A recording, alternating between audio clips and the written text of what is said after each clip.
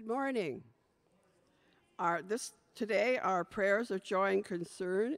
We ask you to please keep Peter Roomer, Ruth Grant, and Susan Segal, Roger White, Helen Carmichael, and Olive Poff in your prayers. This week we pray for the Carleton Memorial Pastoral Charge, Ottawa, and the Wesley Community Church. In the life and work of the church, the UCW meeting is on Tuesday, June the 4th at 1 p.m. in Wesley's parlor. Please join us for dessert as we celebrate fun, faith, and friendship before taking a break for the summer months. All women are welcome. The gospel concert with Lakeside Community Chorus is Sunday, June the 9th at 7 p.m. at St. Andrew's Presbyterian Church, Cobden. Highway 17 beside the park. The free will donations will go to the playground at Cobden and District Public School. The ladies' luncheon on June the 12th is our prior with former members of Wesley who have moved away.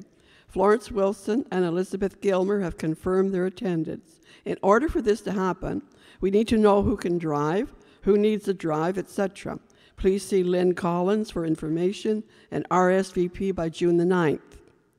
The Wesley Ladies' Breakfast is Saturday, June the 15th at 8:30 a.m. at Finnegan's.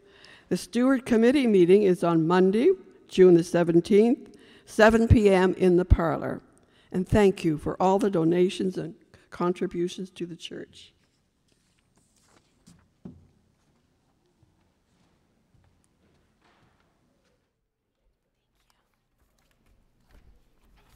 Welcome to everybody. Pastor is away. He's been away this week on a retreat and will be back in the office on Tuesday. So myself, along with Jay McLaren and a few members of the congregation, will be helping with the service today. So we will be celebrating Camping Sunday. Camping is one of the biggest youth ministries in the United Church. Camps do everything from building campers, confidence, to growing leaders in our church. Each summer at United Church camps, over 20,000 children across Canada come together to create relationship and community, relationship with one another, relationship with creation and with God. We recognize this call to Sabbath as a call to make the time and create the space to reconnect with our souls and the spirit that nourishes us.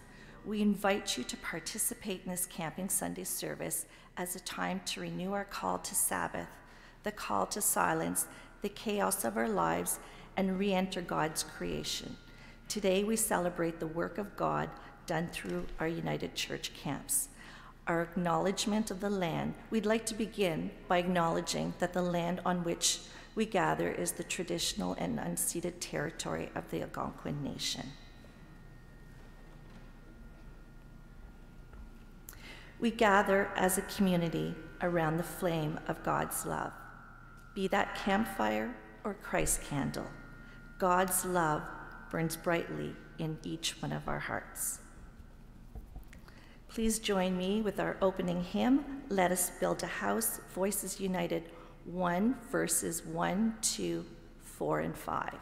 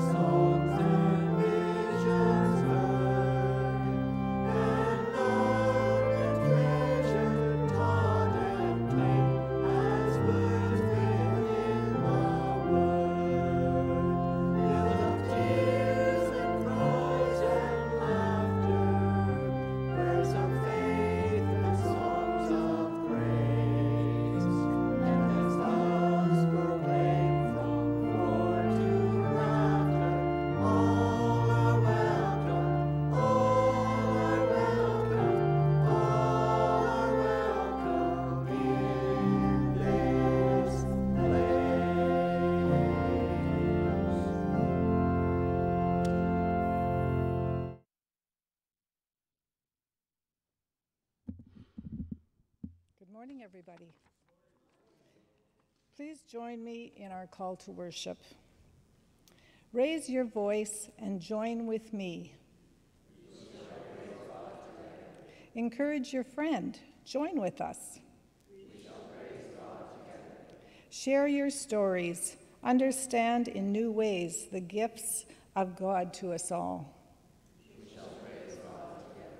The sea, the sky, the land, all sing to God's glory and testify to God's strength.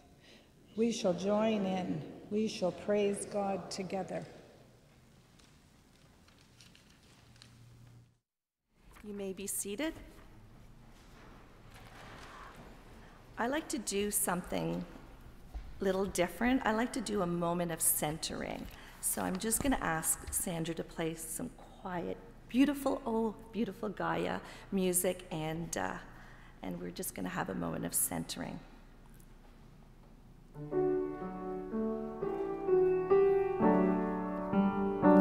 This morning, we come together as a community of faith called Wesley United Church. As we prepare for worship, I invite all of you to close your eyes for a minute. Let us let go of all the challenges we may be facing in our life today. Set aside fears, anxiety, worries, and become still. Become still and listen for God's voice. Let us open our hearts and minds to the presence of God throughout all of this creation. Let us open our hearts to the truth that God reveals God's self in every situation, no matter how easy or difficult things may be. When we are still, when our minds are quiet, we can see the wonder of God's majesty in a star-filled night sky. We can hear God's whisper in a breeze blowing through the pine trees of the forest. We can feel the touch of God in a warmth of the sun on our skin on a cold, windy day. We can feel the love of God in the warm embrace of a friend.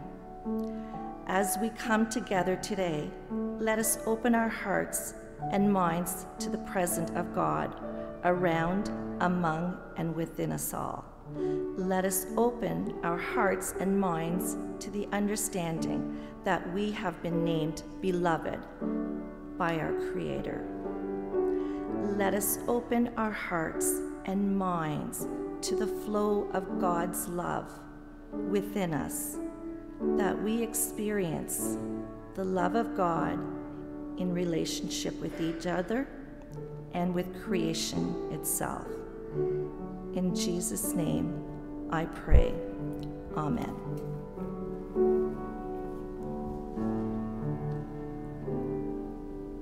Thank you. Our prayers of adoration and confession. Holy God, we love your creation, yet sometimes refuse to care enough for it. We love our neighbors as you have taught us, yet sometimes we hurt them or refuse to allow our differences to transform us. Your love for us surrounds us in every way, yet sometimes we fail to acknowledge it. Out of your timeless greatness, dear God, please keep loving and forgiving us.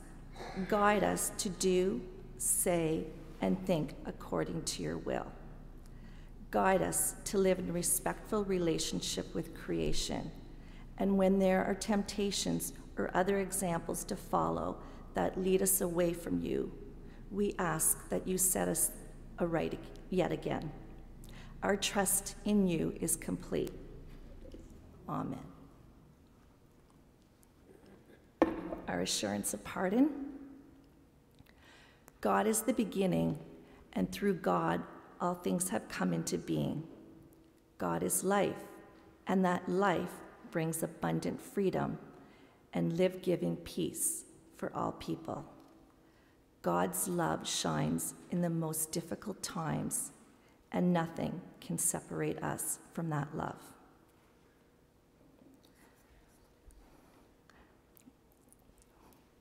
We will now listen to our choir anthem, which is Voices United 296.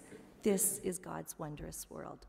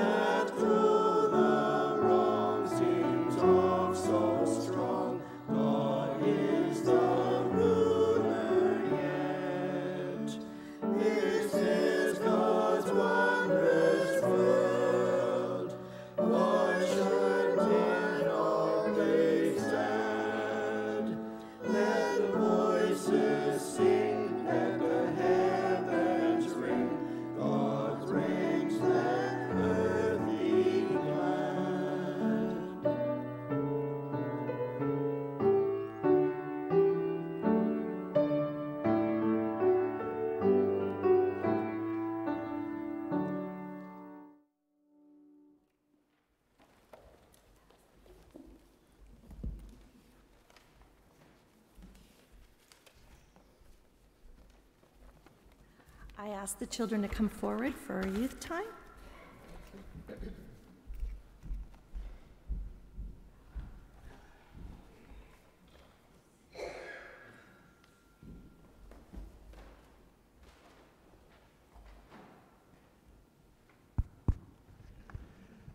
Well, good morning, everyone. This is Camping Sunday, and I know that you've both been to camp. Yes, and I think you probably are planning to go again. That's one of the things about camp, you can't get enough of it. So one of the things that, as I recall at camp, that is a favorite is the campfire. Did you guys have a campfire at your camp? Okay. Now at camp, we use a lot less sophisticated mechanism than this thing. But the principle is the same. So when you press this and click it, there's a flame. Do you know how that works?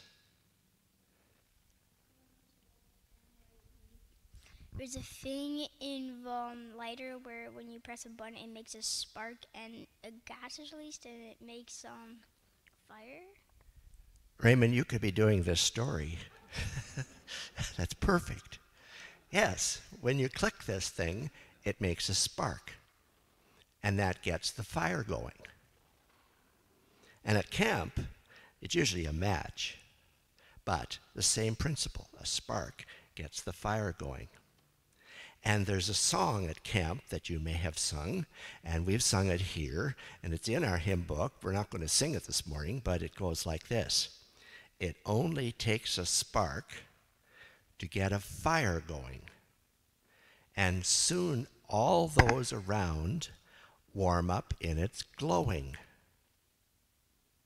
Now here's the clue. That's how it is with God's love.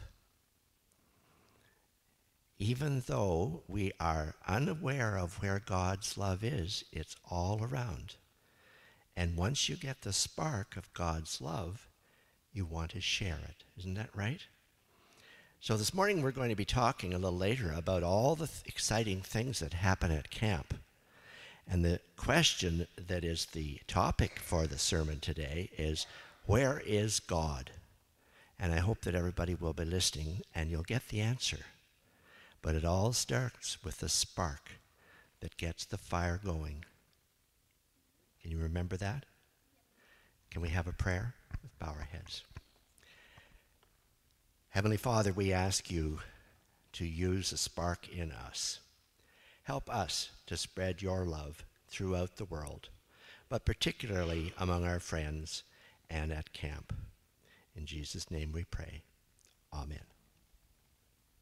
By the way, I thought this choir sounded really good, didn't it, from where I stood?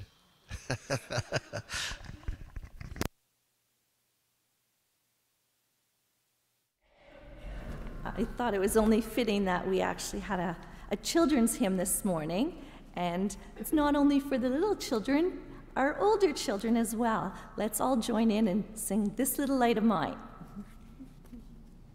Please stand.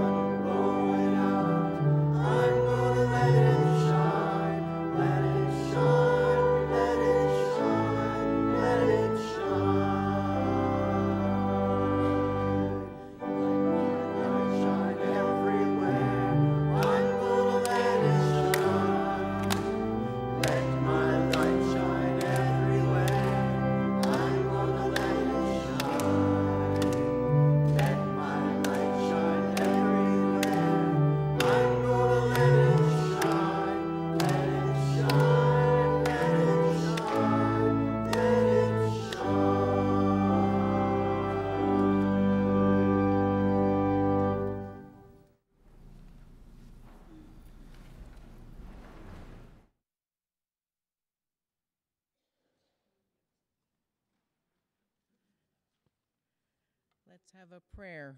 before our scripture. Lord, we long for your wisdom and truth. Send your Holy Spirit to guide us as we listen to the scriptures. Prepare our ears to hear your word and our hearts to receive it. Amen.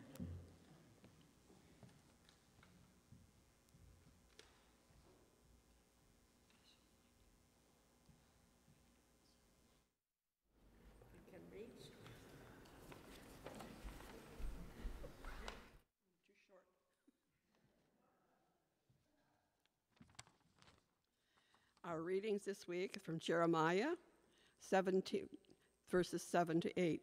Blessed is the man who trusts in the Lord, whose trust is the Lord. He is like a tree planted by water that sends out its roots by the stream and does not fear when heat comes, for its leaves remain green, and it is not anxious in the year of drought, for it does not cease to bear fruit. The psalmist, Psalm 80, Lord, our Lord. How majestic is your name in all the earth. You have set your glory above the heavens. Out of the mouths of babies and infants, you have established strength because of your foes, to still the enemy and the avenger. When I look at your heavens, the work of your fingers, the moon and the stars, which you have set in place, what is man that you are mindful of him, and the Son of Man that you care for him? Yet you have made him a little lower than the heavenly beings and crowned him with glory and honor. You have given him dominion over the works of your hands. You have put all things under his feet, all sheep and oxen, and also the beasts of the field, the birds of the heavens and the fish of the sea, whatever passes along the paths of the seas. O Lord, our Lord, how majestic is your name in all the earth. John 15, verses 1 to 8. I am the true vine, and my Father is the vine dresser. Every branch in me that does not bear fruit he takes away, and every branch that does bear fruit he prunes, that it may bear more fruit. Already you are clean because of the word that I have spoken to you. Abide in me, and I in you. As the branch cannot bear fruit by itself unless it abides in the vine, neither can you unless you abide in me. I am the vine, you are the branches. Whoever abides in me and I in him, it is that bears much fruit. For apart from me, you can do nothing. If anyone does not abide in me, he is thrown away like a branch and withers, and the branches are gathered, thrown into the fire and burned. If you abide in me, and my words abide in you, ask whatever you wish, and it will be done for you. By this is my Father is glorified, that you bear much fruit, and so prove to be my disciples.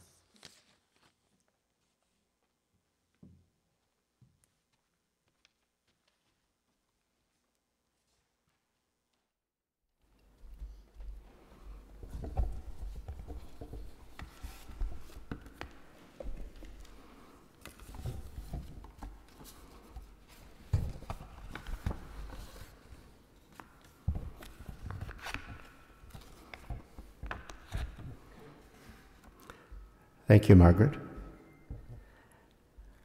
I wasn't sure whether I was reading the scripture or not, but Margaret did it, so we're all set. So good morning, everyone. You can tell by now that I'm not pastor, and this is Camping Sunday, and I think probably Linda and I are the ones in this congregation who have been involved with camping at least as much as anyone else. So I was asked if I would do a little talk about camping this morning, so I'm very happy to do that. First of all, welcome anyone who's guests here this morning. I'm not sure that we have any visitors, but if you are, you're more than welcome here. And we hope that you'll join us downstairs after the service, where we're having camp hot dogs for our snack. So in this area, youth camping has been going on for well over 100 years. And the slides that are running are just a collection of pictures from camp, and they're going to run through my talk with no particular connection to what I'm saying. In fact, camping goes back 120 years at the site of Camp Lorraine, where it was a scout camp before it became a United Church camp. We have two camps in this area. We have Camp Lorraine, which is on the Ottawa River west of Ottawa, and we have Golden Lake Camp on Golden Lake. Those are both United Church camps. And our congregation has supported both over the years. The experiences that I'm going to share have mostly to do with Camp Lorraine, because that's where I've spent most of my time camping. And I started that when I was a junior boy at the age of 9. I'm not going to tell you what year that was, but it's 60-some years ago. And went on to do lots of other stuff at camp. Jesus said, "Bring the little children unto me." And these days, not very many children get an opportunity to experience Jesus or church or any connection with Christianity. One way they can do that is to go to camp. And while camp isn't heavy-duty religion, it brings forth all of the qualities that Jesus taught. And youth gain that experience by being at camp. There are mostly camps for 7 days and 7 nights and 6 days at Camp Lorraine. It's residential style camping. They sleep in cabins. Some of the cabins are on the screen. When you see them, you'll recognize those are the sleep cabins. The youngest campers are 6 to 8 years old, and they go right through to be teenagers. And teen camp is always, or senior camp is always lots of fun. All but one camp is both boys and girls, but there is still one girls-only camp. When I was doing camping, it was we had a junior boys camp, and it was only boys. And I always said that's all I wanted. I did not want to have all the issues of both genders being at camp. Camps run from July 4th to August 23rd this year. There are 8 of them, and the website has all the details if you're interested, and it'll be on the screen through this at one point, but it's just simply www.camplorraine.com. So it's a very simple website. As stated in the policies of Camp Lorraine, the purpose of camp is to provide a Christian experience in an outdoor setting. Now at church, we have a Christian experience in an indoor setting. And to be honest with you, it's a lot harder to gain a sense of God's presence in this room, in my opinion, than it is in the outdoors. And that's why camping is such a great experience. The experiences include canoeing, and you two know about these experiences, sports, campfires, cookout, one of my favorites, and that's what we're going to simulate downstairs with the hot dogs. In my day of cookout, we almost tried to avoid it, because with 50 9 to 11-year-old boys all trying to cook a hot dog over one fire, it's mayhem. Ketchup, mustard, everywhere, hot dogs in the fire. So we used to have a very strict rule about how campfire happened, and that was my fault. I was so anal about it. But sing-songs are common, and of course all the great meals where everybody gathers in the dining hall. And one of the favorites of camp at Lorraine is the big rock.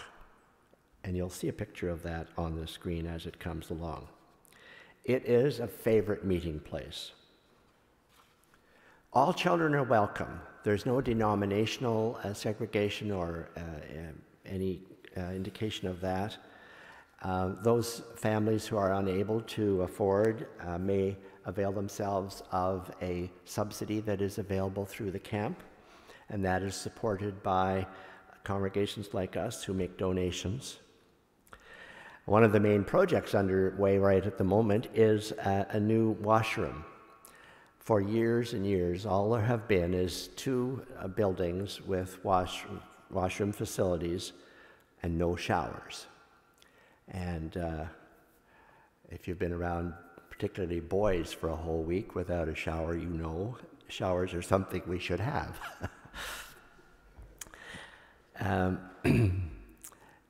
Campfire and camp life is a place where friendships are formed. Campers become aware of themselves and of their community, those around them. Camp can be a life-changing experience. We have campers who arrive from situations where they almost have to fight for everything they get. They're used to pushing in line to get to the front. They're used to grabbing for themselves as quickly as they can because somebody else may grab it if they don't. They can be very cross with others. The camping experience allows those kinds of campers to see a different way of life. There's no need to push to the front. There's lots of everything. Others may encourage them not to push to the front by keeping them as friends further back in the line. They learn to share, and they learn to care for each other, not just for themselves. And it's very difficult anywhere else to experience that except at camp. The value statement of Camp Lorraine is respect, collaboration, and community. And those sum up very well the kinds of things that campers experience. This congregation has supported camp in several ways over the past 50-plus years. We have sponsored a camp as far back as I was directing by making a donation to the camp director. Naturally, there are expenses that a person who is organizing a camp has, and those are out of their pocket. And so sponsoring a camp like we do, in this case it's junior co-ed, and it's Steve McCullough, who's a cousin here and of our church, is the director. So he will get from us $450 to help him with that camp work. Secondly, we receive donations in our offering envelopes, and I think I have one here somewhere this morning. Those are in your folders. These are for, is this going to make a noise if I put it back? Yes. So these are the camping envelopes this morning, and I encourage you to give some prayerful consideration to making a donation to Camp Lorraine. You could do it through this envelope. We have a $750 budget in our line of expenses this year to donate to the camp, and it helps with all the other things that can't be afforded through the camper registration fees. We also provide leadership from this congregation. Over the years, there have literally been dozens and dozens of individuals who've donated their time and skills to be at camp to help with everything from counseling to leadership roles and on to directing. And Linda and I were involved with that for 30-some years as leaders, and I can assure you that the leaders get as much back from watching what goes on at camp as the campers do. So it's a very rewarding thing to do. The camp has very well-appointed maintenance building, actually named after Renton Patterson, who was instrumental in the maintenance and care of the camp for many years. There are 2 recreation halls. One is Fellows Hollow, which was built and remains on the campsite by Fellows High School students, and a new recreation building named after the recent coordinators who have just retired. There's a permanent staff motel. You'll see that on the screen. Leader's cabin, 2 washrooms that I mentioned, coordinator's cabin, and 8 camper sleeping cabins. As well, there's a large playing field, an archery range. Raymond, have you ever done archery? You would enjoy doing archery, I'm sure. a campfire circle, an outdoor chapel, and from my perspective, the outdoor chapel replaces a sanctuary like this. The stained glass windows are the sunlight coming through the trees. The roof is the arch of the trees over the chapel. The carpeting is the moss on the floor. The pews are not any less comfortable than these. They're log benches. And the setting is on the Ottawa River where the sun sets during Vespers each evening. And that's a very special place. Our daughter was married there. There are other activities like cabin cleanup. My experience with boys is that, yeah, that happens, but it doesn't happen easily, and it doesn't happen all that well. But they do spend some time making their bed, restacking their clothes, finding their wet towel and hanging it up, and so on. So that's a very good experience. Teamwork is always evident in the cabin. Cooperation and camaraderie are most evident. God is there. At breakfast, at lunch, at dinner in the evening, the laughter and the noise and the sense of community is so strong, and the campers just love that sense of being part of a group like that. There's no question God is there. Several activities such as swimming, crafts, sports, life studies. Life studies is a soft term for Bible study, where Jesus' teachings and the way he taught us to live are shared with youth in a way that they can connect and understand. They learn to care about each other and the environment, all based on Jesus' teachings. God is there. Lunch and rest period. Rest period does not exist in junior boys camp. Boys the age of Raymond almost never sit still. You're doing very well, Raymond. But at rest period, the arms are going, the legs are over the side of the bunk, the head's up, the head's down, and rest is not that easy to find. But it's all part of the team, and they all learn to respect each other's different personalities and different needs. And of course, counselors are there, trained to support, care, and encourage. God is there. Tuck is probably the favorite time of the day for everybody. And I'm not sure whether it's called that where you went, Lee and Raymond, but Tuck is where they have usually a soft drink and a confection of some kind, generally low in sugar, because these guys don't need any more energy. And it is one of the times when lineups happen. And it's one of the times when those who tend to be more bullyish learn that that's not necessary, it's not appreciated, and that it's disliked. And that peer pressure and the kind of coaching that the counselors give teaches those individuals that they don't have to be first in line. They don't have to be grabbing. They have friends who are also there, and they're all sharing together. So there's laughter, friendships prevail, and God is definitely in that line.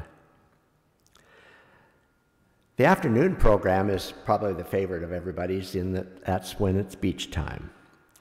And there's more laughter, games on the beach, wonderful beach at Lorraine. It's one of the prime sand points on the entire Ottawa River, with shallow and deep swimming. There's a beautiful big raft for those who are capable swimmers, and they all enjoy the beach, especially boys. I remember a boy diving off the raft. Now the raft sits at the edge of shallow water on this side and deep water on this side. If you're familiar with the Ottawa River, a lot of the shoreline drops off quickly. And this particular camper, I used to go out when I knew he was going out to the raft because I didn't trust everybody to watch him. He would jump into the deep side and disappear straight down. And I'd watch, I'd look. He wasn't coming back. And this was every time. And then all of a sudden, bum first, up he came. I don't know how he did it, but he stayed down a lot longer than most, and it drove me nuts. It was crazy. But at the beach and on the raft and in the river, setting among the beautiful shores of the Ottawa River with the Laurentian Mountains in the background, God is there.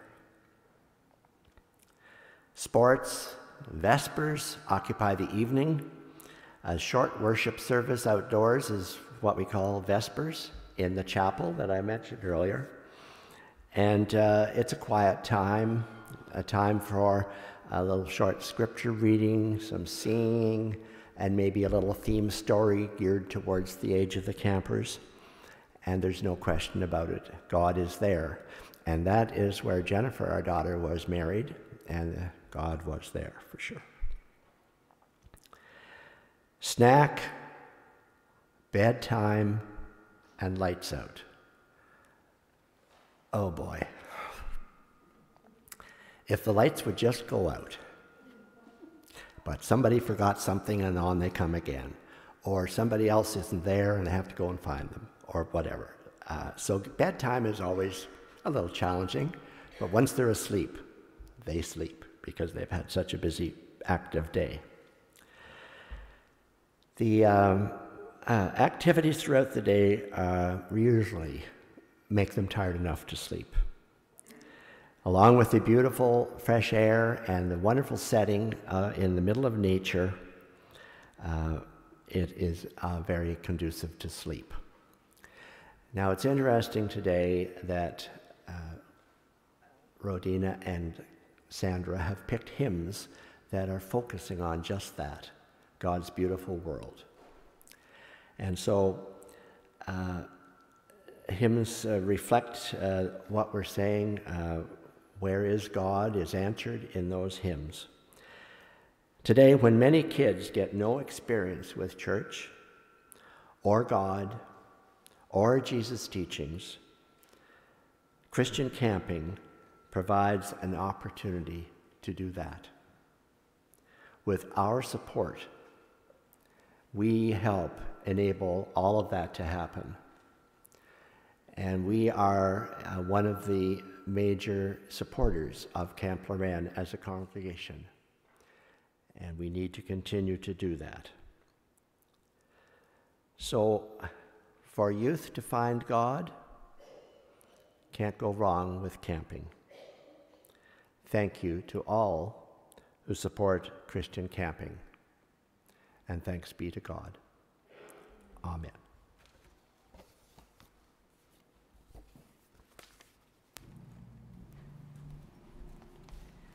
Thank you, Jay, for sharing your experience and for the work that you and Linda have done at Camp Lorraine. And I can tell you, I never had the opportunity to go to camp, but my son did. At age 7, he went to Camp Lorraine, and he became a junior counselor there, he became a senior counselor there, and then he moved away. And we just had this conversation last year about sending my grandson to camp when he's old enough. And my son still has maintained relationships, friendships with some of the kids that he met at camp. Thanks for Facebook, that they're able to correspond and connect. So it really is an experience that is important, that we try to support the kids that go to camp and give them that opportunity. And I, for one, know that there are many children that can't afford to go to camp, and there's barriers that are in place, whether it has to do with a monetary reason or transportation reason, and it's important. And I thank Wesley for stepping up and supporting Camp Lorraine and these children. So thank you very much. Let's Let's join our choir with our message hymn, O Beautiful Gaia, More Voices 41.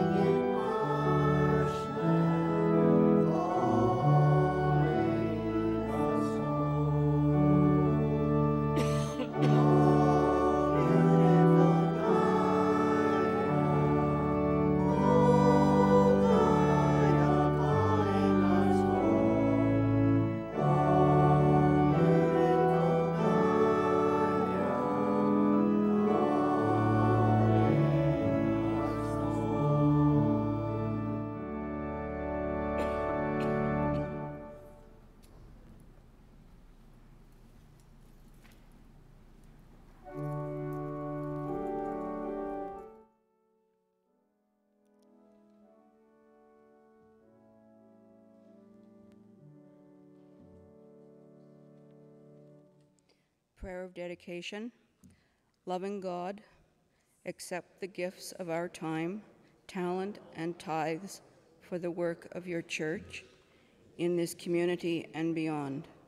We share what we have so that the warmth and light of your love will spread to all those around us. Amen.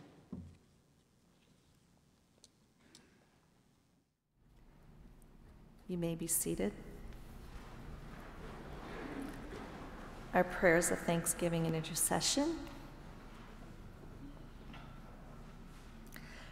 God of love, we can learn a lot from the cooperation and fun of camp. In life, as at camp, learning and challenges become stepping stones to our growing maturity. Thank you for surrounding all of us with love, guidance, and forgiveness. We turn away from you sometimes and doubt you or stop seeking to understand your terms as opposed to our terms. So today, dear God, our prayers for the people include ourselves and others like us who need reminders about your commitment to us. Help us to take on a mantle of caring for all life, no matter what our differences are, so that we can make a real difference in the world. There are so many struggling for food or peace, for safety, or for the freedom to worship. We sometimes feel so helpless. Guide us to ways in which we can help those in need. Open us to receive your teachings.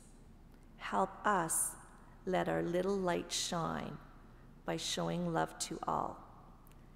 Help us to accept changes in our understanding of your word that encourage deeper thinking, shifts in perspectives and understanding, which can all lead us to a stronger faith. Bless those who are struggling with physical or mental illness, those grieving losses of any kind, and those who are attempting to find honesty in relationships in social, family, or work situations. God, help those who are suffering find strength in your love and feel renewed in your faith.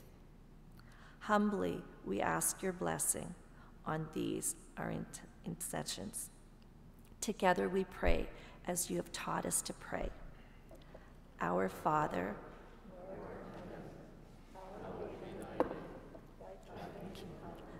thy will be done on earth as it is in heaven.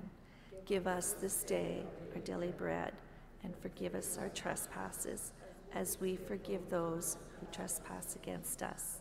And lead us not into temptation, but deliver us from evil. For those the kingdom, the power, and the glory, forever and ever. Amen.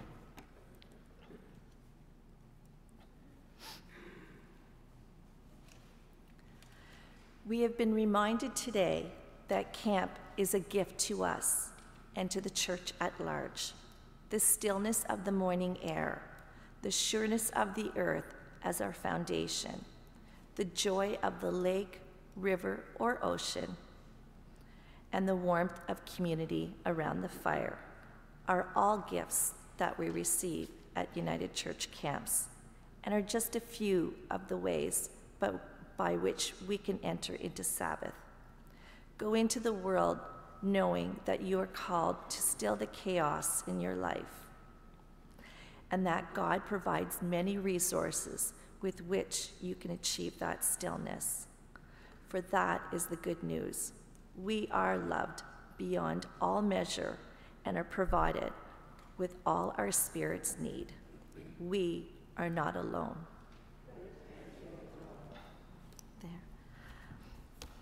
I just want to thank Jay again for sharing his experiences and his message with us about United Church camps. I also want to thank the choir today, because I know you guys did listening to Oh Beautiful Gaia, and it hasn't been sung for quite some time, and wow, it's incredible. And the choir anthem, I really hope and pray that you guys will at some point feel confident enough to come up here and lead some time in worship, because when you are up here and you hear the choir, it's incredible. It's so different from down there.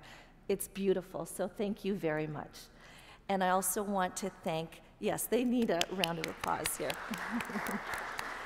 And I also want to thank those that helped with the worship service today. Rhonda, Catherine, Linda, Margaret, and where's Elaine? Elaine, and wherever you are, Elaine, thank you very much for helping with the worship service. So let's join in with our closing hymn, I, the Lord of Sea and Sky, Voices United, 509.